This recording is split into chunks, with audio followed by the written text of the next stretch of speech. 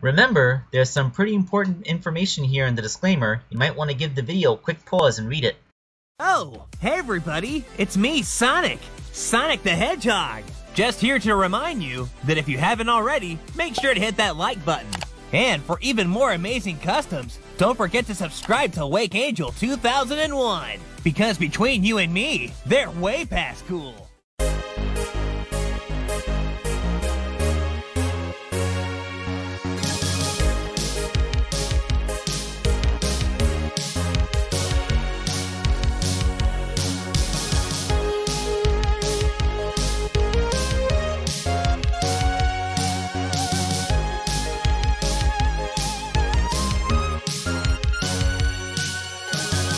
Hello my friends, this is Wake Angel 2001 coming at you with another good old-fashioned custom video.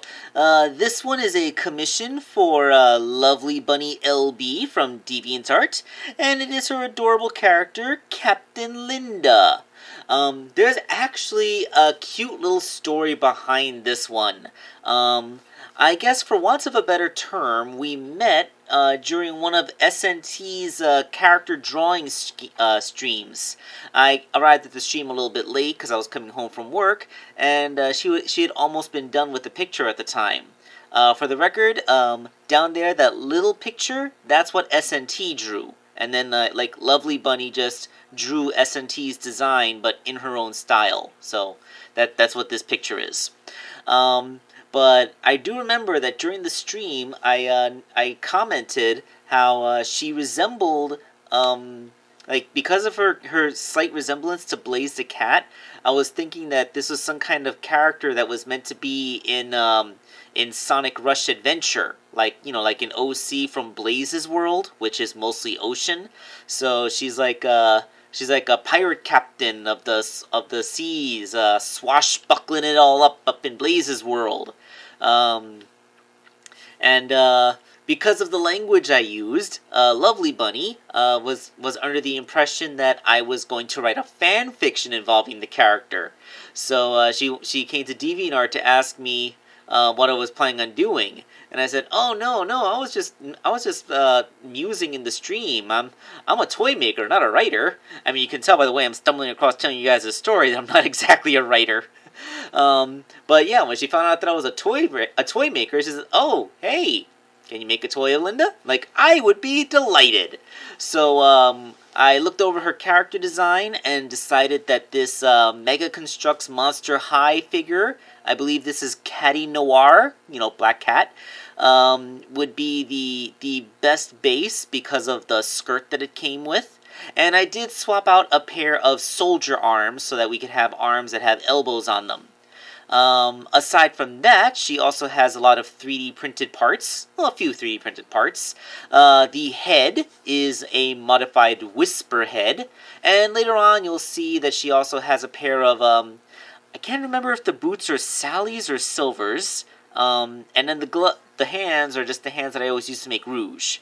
But you don't want to hear me talk, you want to hear me do. So let's continue with this head, because as you can see, it is a 3D print of the unmasked Whisper head, but I had to do a bit of hand sculpting to make it look more unique.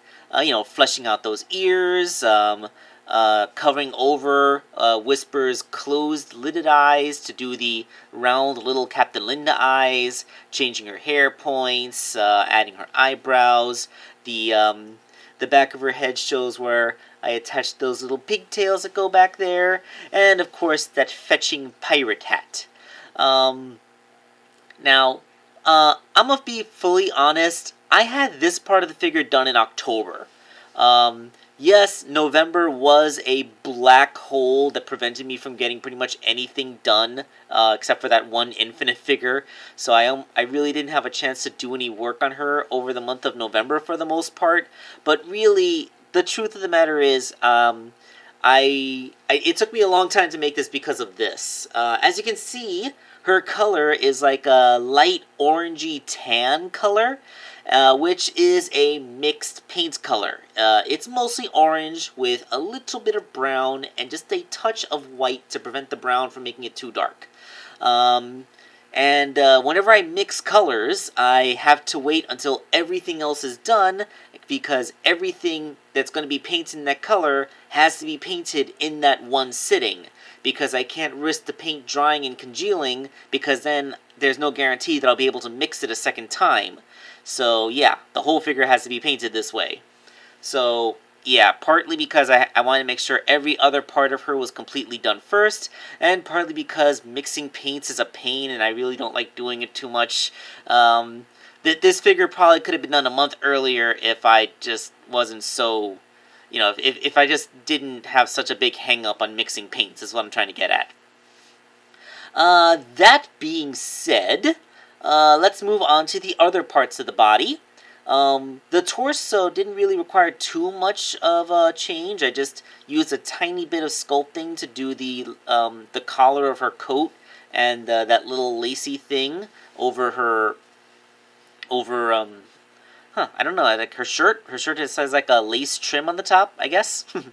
And then, this is the reason why I picked Catty Noir specifically, because she had this skirt with a long train coming out the back, and I was able to cut that train into the shape of, like, Captain Linda's little skirt thing that she has going on.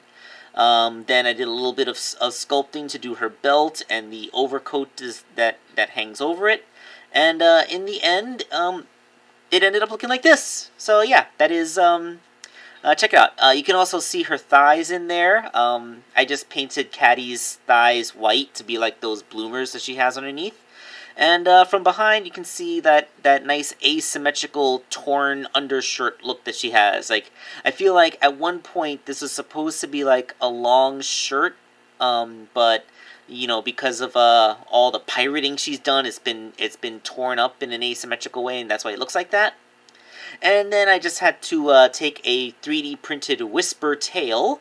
Yep, that's 2 Whisper parts in this figure. And I drilled a small hole in the back and glued the tail in there. Because it's 3D printed, it's super lightweight, and it doesn't do anything to throw the figure off balance. Although it doesn't move. The boots, as seen here in a test build to make sure everything was nice and symmetrical, are, like I said, I think Princess Sally's. Yeah, I think the way they pinch up more makes them Princess Sally's rather than Silver's. Silver's would be thicker. A little bit of sculpting to do the strap over the top, and, you know, paint it up with that nice brown leather touch with the nice purple strap with the gold buckles that go on there. And the gloves, well, the arms are a pair of Rouge hands, which are stuck onto the existing Mega Construx soldier hands so that there's still a wristband, and then a little bit of sculpting to do the cuffs of her shirt that, you know, are on the end of her overcoat. So, yes, all painted properly. We got this nice lilac. And yes, the lilac color is also something that I had to paint. If you look at her belt and those little strips around the glove cuff, that's the natural color of the purple paint. The lighter purple all around it is another mixed color. So, yes, I had to mix 2 colors to make this figure. That's another reason why this took me so long. I have got to stop being so lazy about prints, about mixing paints. I swear, this is something that holds me back more than the sculpting part, really. I really got to get over that particular hang-up. Of course, what good is a pirate without a sword? So, this is the exact same pirate sword model, which I downloaded from Tinkercad and used to make Shantae back in the day. Of course, it's printed in a smaller size, and I cut open the little handguard on the bottom so that you would be able to slip it on and off this hand that I printed. You kind of have to slide it in from the top because, you know, the fingers are too close together to side-load the sword, and the plastic filament I use is not flexible enough for the hand to open around it. That being said, let's take a look at what she looks like holding the sword. Ta-da! So, that is Captain Linda. Isn't she just so cute? I really do think that she is just the most adorable thing with her little pink pirate hat with the little skull and her little pink eyes, and she's just all pink and purple. She's so adorable. I just want to hug this little figure. She's so nice. She's so cute.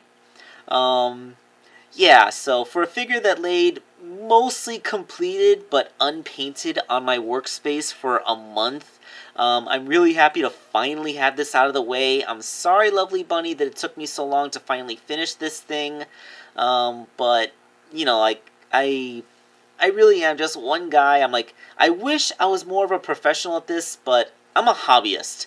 I mean, you can see that I'm not even really a great YouTuber. Like, I don't really know anything about how to edit videos. I never took courses for that. I don't even have good software for it. I set up a freaking slideshow that I'm recording this audio without even having the video edited yet. I'm just going to stretch out the pictures to make sure they fit the recording length of this audio.